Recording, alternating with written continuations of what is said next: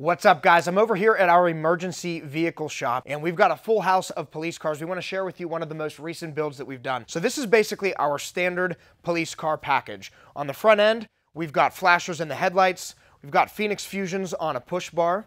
Those are dual color. They light up red and blue. On the top, we have a Phoenix light bar. So this light bar is the Phoenix Fusion GPL 49-inch bar. It's got red, blue, orange, and white options built into that. Around the side of the car, we've got dual color fusions in the rear quarters as well. Tail light flashers on the back, and dual color fusions in the top of the rear window.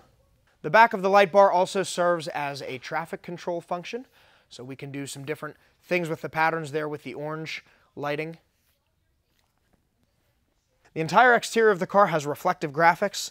Of course, it says police and City of Beaver Falls. So in the back, the prisoner containment setup. We've got bars on the doors. We've got the plastic seat insert and the seat belts that connect up here. So once you put the prisoner in, it's easy to take the seat belt and come down here without having to reach over the person in the back, which can be very dangerous, obviously, for an officer. We've got a full Pro Guard cage here with the sliding plexiglass and rear section of the cage as well. Inside the car, we've got a Gamber Johnson center console set up with cup holders for the officers. And of course, a Phoenix controller. And that has all of the light functions. There's a 3-position switch on the bottom there, which we always set up to exactly how the department wants it. We'll always have a conversation with the department first if it's a build for somebody specifically.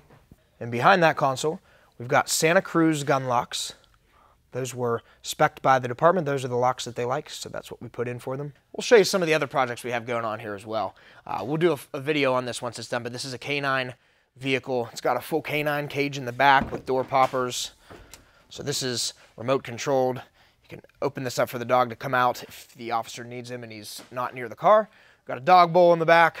And over here, we've got a build for another department. This one's got lights all over the place. We've got them on the fender flares, on the back, inside the windows, outside the windows. A full console setup with a laptop mount. The back's got a cage going in. We're still waiting on some parts for this one to finish it up, but there's a lot going on with this build too. So, like I said, we're always slammed with police car builds. They're just always happening at a different building, so you don't always get to see them.